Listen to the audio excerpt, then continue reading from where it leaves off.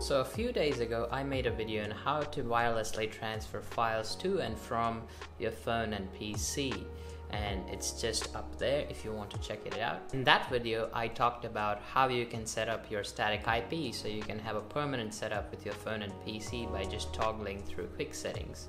So if you're coming from that video, watch right on. So there are two ways to go about it. We'll start with the easy one. On your phone, make sure you're connected to the network where you want this set up permanently, for example home Wi-Fi. Then go to the notification drop down and press and hold the Wi-Fi logo. Then hit the little gear icon next to your Wi-Fi name and scroll down and find your IP address and subnet mask and default gateway, which we'll use in the future.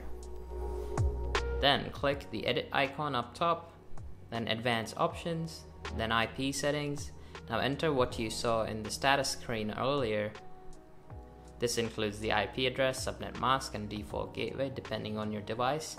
You might even need to enter primary DNS as well. Also, depending on what phone you have, it might autofill a few things once you enter the IP address, so it might be handy. Let's look at the second method that focuses on doing it from the router end or your network end rather than your device. It's a bit more complex, but it's way more reliable. First up, go to your router page. It is the default gateway we saw earlier in the status screen. For me, it's 192.168.0.1. Enter that.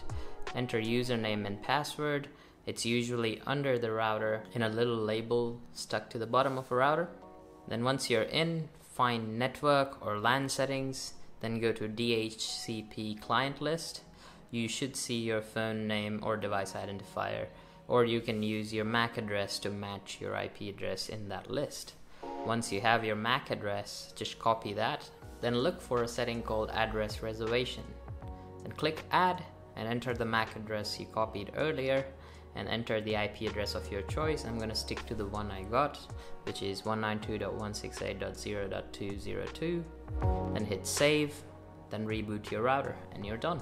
You should now have the desired IP and it will always stay the same no matter how many times you reboot your phone or your router. Anyway guys, smash that like button if this video helped you.